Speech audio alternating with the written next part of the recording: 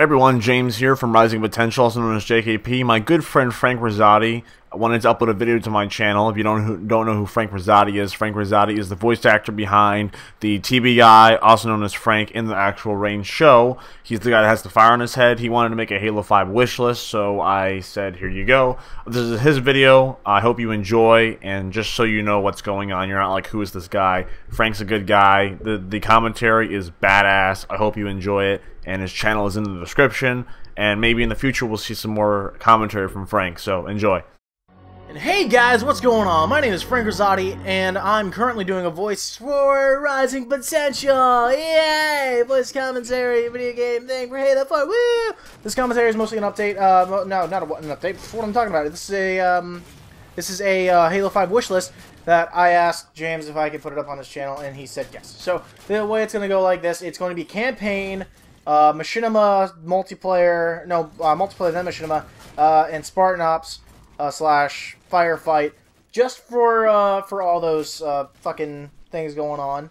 You know, that's my organization. So let's start off with the campaign. So far, what I have down is longer. I want the campaign to be a lot longer than what it was. It felt really short and it didn't fill in a lot of stuff. Which brings me to my next point. Plot filler. There was literally, I don't know what the hell's going on. Why is the government attacking? You never explain it. I have to go read Halo Glasslands to find out why the Covenant are attacking us again. Why do I need to go read a fucking book to know why the Covenant are attacking us? Yes, a lot can happen in 4 years. I don't give a shit. You gotta let us fucking know why, though, right in the game, because there are people who don't read your fucking books.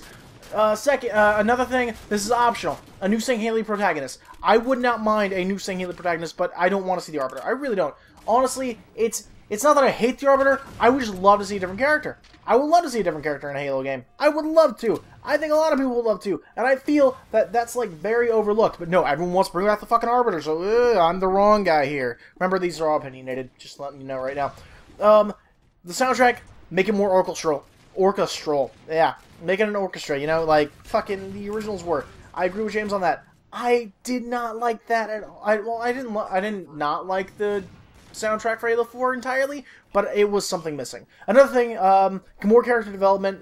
Definitely try and do more with the other characters who are not John, because John had a lot of stuff going on for like 4 games. We can continue on. Now on the multiplayer.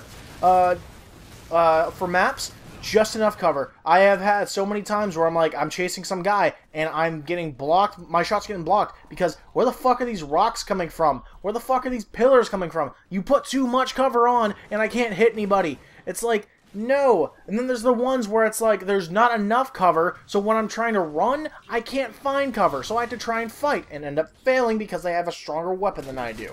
It's not that I can't out-BR someone. I mean, come on, try me. I'll probably end up, like, destroying that.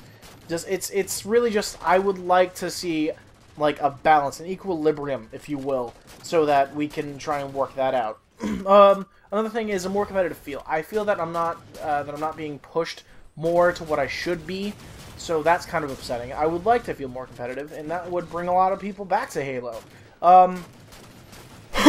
I put down this one simple phrase, a want to return. Halo Reach brought me back and forth so much, and it was ridiculous. I was like, I want to come back to it. I really do. I always go back to Halo Reach because Halo Reach was so much fun to me. Halo 4, not as much. Also, take out the new loadouts. I don't like the new loadouts. It's fucking Call of Duty. It's Halo of Duty. Really, what the fuck? Another thing, nerf the AR. I love the assault rifle, but nerf it a little bit. It's kind of just really annoying. Because I'm going in with my battle rifle and they're taking me out long range with an assault rifle. I'm like, how the fuck are you doing this? And yeah, you should really nerf that fucking gun. Drop, flood, / infection game type. It's stupid. It really is. I don't like it. I've never liked it. Just gonna let that out right now. I do not like that stupid game type. I'll get back to it. Hang on. Give me a second. Machinima. Make it more Machinima friendly. I agree with James on that entirely. Really, that's kind of all I'm going to say on that. But armors, make the armor more eye appealing. Make it beautiful. Just because I don't like the way it looks in this game. Kind of give it a gritty look, if you will, like Halo Reach. I loved Reach's look. I'm going to keep saying that. I love Reach's look better than I like Halo 4's look. Fully customizable Spartans. I would love to have a fucking Halo game where I can customize their fucking face, okay? I would love to do that. That's what I mean by fully customizable. I want to be able to do that. Let me make my face onto a Spartan so I can look like a badass all the time, okay? That's a wish list, though. Just remember that. Optional, bring back the elites. You don't have to. It's optional. Just, I won't mind seeing it, but I don't mind if they're not there. Make it easier to lower weapons, like James said. Lower weapons in Xbox Live Lobby, of course. That's all good in there. Oh wait, vehicles. Take the Mantis out of the multiplayer. I love the Mantis, but I don't want it in the multiplayer. It's too overpowered. Also, a new flying vehicle for humans. Something that's small and you can put in the multiplayer, like the Falcon or the Hornet. Because those were beautiful fucking things. Just find a way to balance them out, you know? Now on to Spartan Ops Firefight. 2 cutscenes per episode. Now, the reason why I say 2 cutscenes per episode is because Spartan Ops, when I saw 1 cutscene, I'm like, this is not enough. So, that's just something to look at, you know?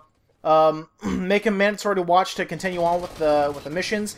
That's something that I think would be great, so that way I don't have to press a button to watch it. I would just want to see it play. I want to watch it, okay? So just do that.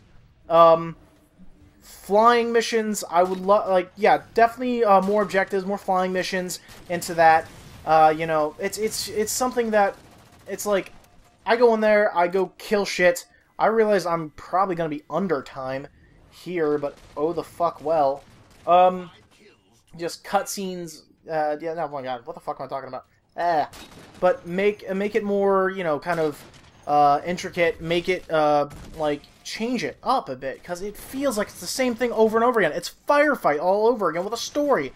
Speaking of Firefight, if you are going to bring back Firefight, I don't want to see me fighting Covenant. I don't want to fight Covenant in Firefight. I don't want to fight Prometheans in Firefight. Oh, well, not just them, because, I mean, yeah, people do like that. But I want to fight Flood, and that is my Halo 5 wish list. Thank you so much for watching. I'm Frank Rosati of Rosati Productions, and currently on Rising Potential. Peace out.